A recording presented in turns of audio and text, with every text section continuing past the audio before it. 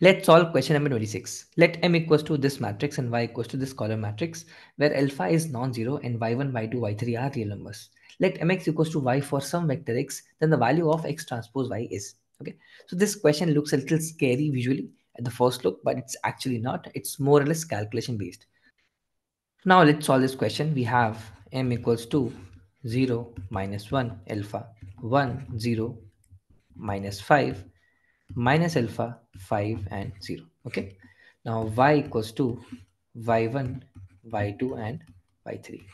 Okay, now dimensions of y are 3 cross 1, dimensions of m are 3 cross 3, and we are multiplying m with x to get y, right?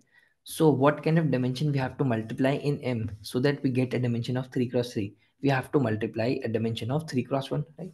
So x has to have a dimension of 3 cross 1 only, right? Only in that case we'll be getting 3 cross 1 as an output. So let x equals to x1, x2 and x3.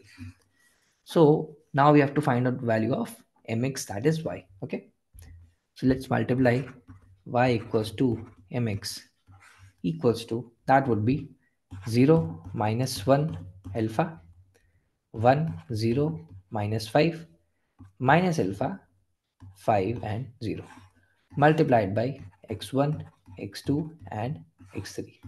That would give us basically row by columns. Multiplying by row by columns, we'll be getting 0 into x1 plus 1 into x2 plus minus alpha into x3. So the first term over here would be x2 minus alpha x3.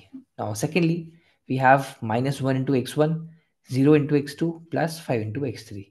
So we'll be getting minus x1 plus 5x3, right? Now in the third row, we'll be getting alpha x1 minus 5x2 plus 0. Okay, so this is our y vector, right? Now what they have done is they have multiplied x transpose into y. So x transpose would be x1, x2, x3, right? Now we have to multiply x transpose with y, right?